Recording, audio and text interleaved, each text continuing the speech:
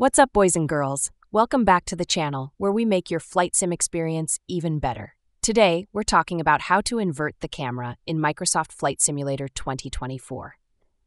Whether you're using a controller, mouse, or keyboard, I've got you covered. Let's get right into it. Step 1. Access the control options. Launch Microsoft Flight Simulator 2024. From the main menu, go to Options at the top of the screen. Select Control Options to access your input configuration settings. Step 2.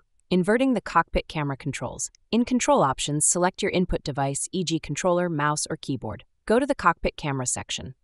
Adjust the Look Up and Look Down controls. For Look Up, assign the opposite input, e.g. move right stick down to look up. For Look Down, assign right stick up to look down. Save the changes to confirm your inverted settings. Step 3.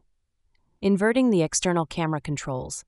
Navigate to the external camera section in Control Options. Adjust the Look Up and Look Down settings. Assign the opposite inputs for both commands. Save the configuration to apply your changes.